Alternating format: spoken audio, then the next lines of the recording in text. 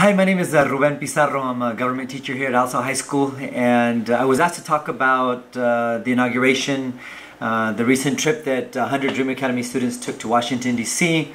To take part in the inauguration and also to take part in the Women's March. So let me start with the inauguration. It was we weren't sure what was going to happen in the inauguration.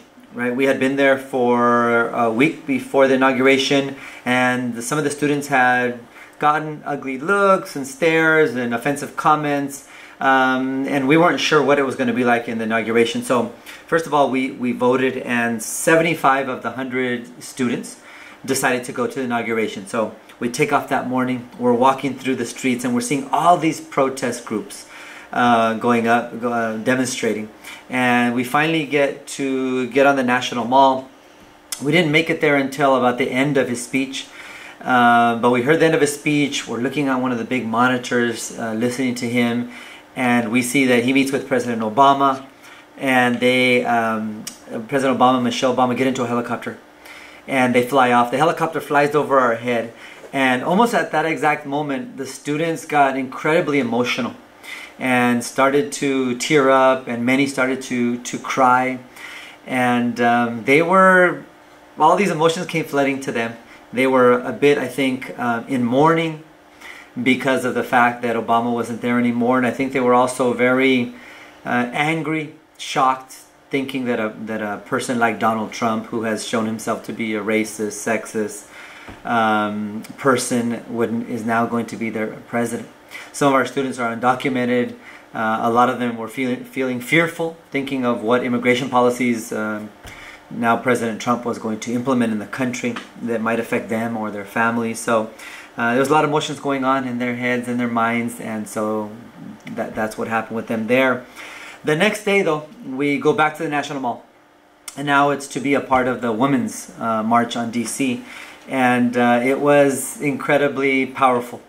There were probably, in our estimation, I don't know, 4 or 5 times more people participating in the Women's March than participated in the inauguration, and we were happy to see that. The Women's March was a lot of things. It was a protest against Donald Trump and his policies and his rhetoric up to that point, and it was also, of course, advocating for women's rights, for the gay community, and also for people of color.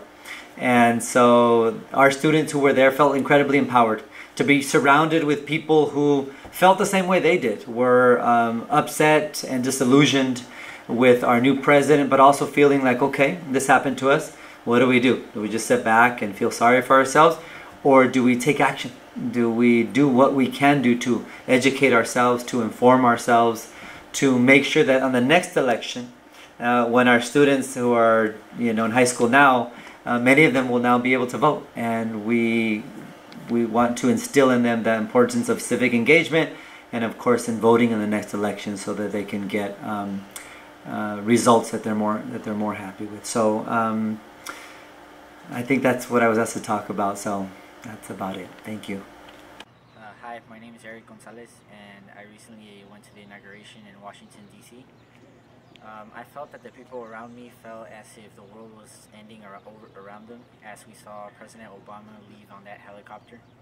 We thought that our president's gone, or the only president that understood us was gone, and now we're going to start off with a new president that apparently does not like our culture or our people.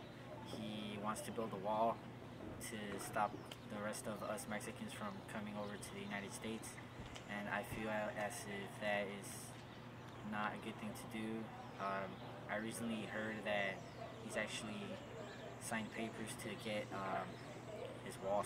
building his wall started, or to start building his wall, and that's going to cause a lot of problems. I'm not sure if people will get deported immediately or what's going to happen with them, and that's something very scary.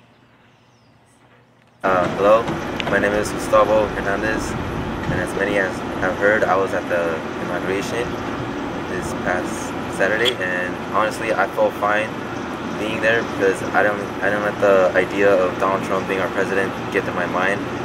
And as I witnessed everyone, some people were devastated, some people were fine with it. There was a lot of anti-Trump supporters, I felt great.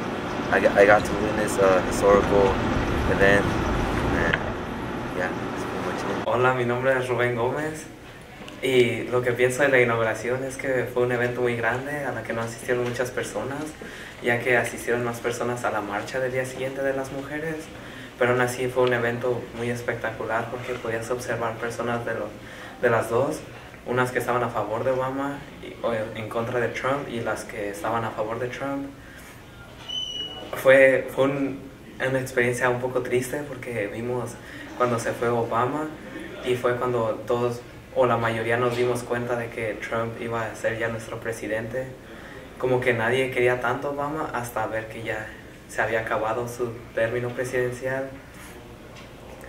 Y ojalá que Trump haga un buen trabajo como presidente, ya que es el presidente del país más importante o puede ser el más poderoso de todo el mundo. Y ojalá que pueda controlar al país y que no lo dejen hacer todas las cosas como contra los inmigrantes, porque los inmigrantes son los que más ayudan a este país y son los que hacen los trabajos que según los americanos no podrían hacer.